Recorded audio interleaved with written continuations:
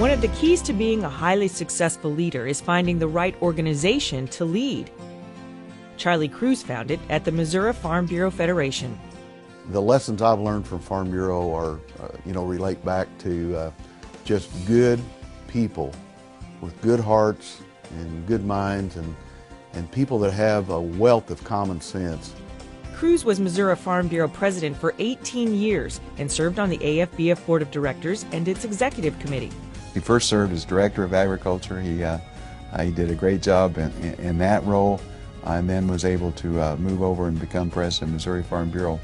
And our organization during his leadership became much more financially strong. Our membership grew by tens of thousands of members.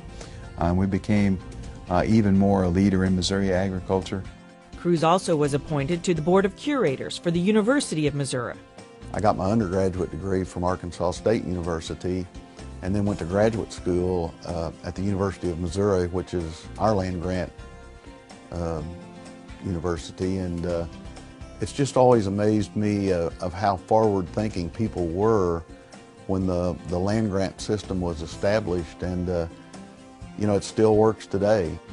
Friends in Farm Bureau, government, and education describe this farmer from Missouri's Boot Hill as a man of intelligence, integrity, and warmth. He brought an ability to articulate the concerns of agriculture, and given the fact that agriculture is the backbone of Missouri, it's not only its heritage but its future as well.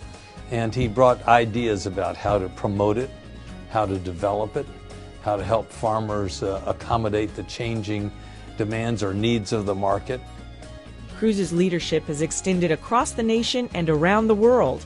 As a retired brigadier general in the Army National Guard, he assisted in creating agribusiness development teams in Afghanistan. When I was called by the Secretary of the Army to explore putting a concept together, Charlie was the first person called.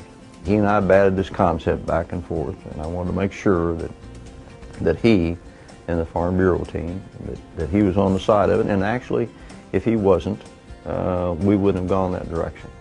His understanding of complex farm policy made Kruse a valuable member of the Elite Commission on 21st Century Production Agriculture, but he has always kept faith in Farm Bureau members to discern the future of agriculture. When you look at the policies that are put in place by our membership, and again, whether it's at the state level or the national level, it's right on as far as I'm concerned. And the reason it's right on in terms of what's right for rural America and agriculture, it comes from the people. Charlie Kruse, winner of the 2012 Distinguished Service to Agriculture Award.